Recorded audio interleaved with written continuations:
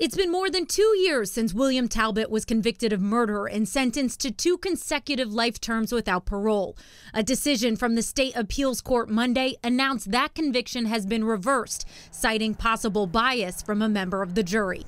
And I don't have my only son.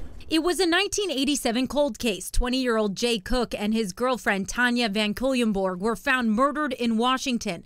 The two had left Vancouver Island for an overnight trip in Seattle. Charged first-degree felony murder. Talbott was arrested in 2018 after a profile of his DNA from the crime scene was loaded into a genealogy website. For the families, this was closure. For my family and I, it is our first day without the weight, the burden. Undoubtedly, the victims' families are devastated by the decision. Snohomish County Prosecutor Adam Cornell was surprised by this reversal. The court said it cannot conclude whether Talbott received a fair and impartial jury. The decision cites transcripts of juror number 40 being questioned during jury selection, saying, "If there was some action taken towards a young woman, I might take that personally and not be able to be impartial." You think they were still okay to have been on that jury?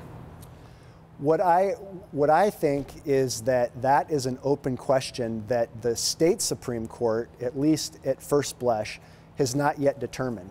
Cornell's office now has to decide whether to begin a new trial for Talbott or request a review from the state Supreme Court. He says the court's decision could set precedent for prosecutors across the state. The Supreme Court will have to decide, does a juror have to unequivocally say that I can be fair and impartial for a trial to be fair?